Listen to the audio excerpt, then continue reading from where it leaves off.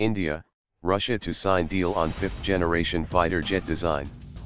After years of delay, India and Russia are likely to soon ink a milestone pact to finalize the detailed design for the 5th-generation fighter aircraft, FGFA, and move ahead with the multi-billion-dollar co-development project.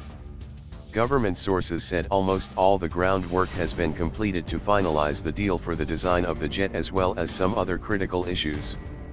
The contract for the detailed design would be signed soon, and that will be a major milestone. It should be signed in the second half of the year, a top official involved in the negotiations with Russia on the project said. Asked whether India has linked the project to full-scale transfer of technology, the official, who requested anonymity, said both the countries are co-developers and India will have equal rights over the technology. We are co-developers. There is nothing called technology transfer in this project. India has equal rights.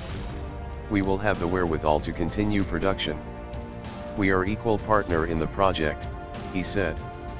In the negotiations for the project, India had insisted that it must get all the required codes and access to critical technology so that it can upgrade the aircraft according to its requirements. In February last year, India and Russia had revived talks on the project after a clearance from then Defense Minister Manohar Parrikar. Since then, a lot of issues related to work share, intellectual property rights and technology transfer among others have been sorted out between the two sides, along with the monetary commitments. In 2007, India and Russia had inked an intergovernmental pact for the FGFA project.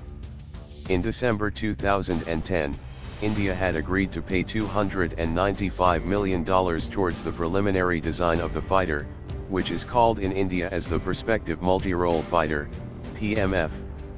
However, negotiations faced various hurdles in the subsequent years. Sources said the work on various co-development projects have been expedited following the government's renewed focus on modernization of the armed forces. In March, India and Russia had signed two key agreements for long-term maintenance and technical support for Russian-made Su-30 Mki fighter jets of the Indian Air Force. Currently, the IAF operates around 230 Su-30 Mki fighter jets and, according to the agreements, Russian defense majors United Aircraft Corporation and the United Engine Corporation will render technical support and provide maintenance services and spares for the fleet for a period of 5 years.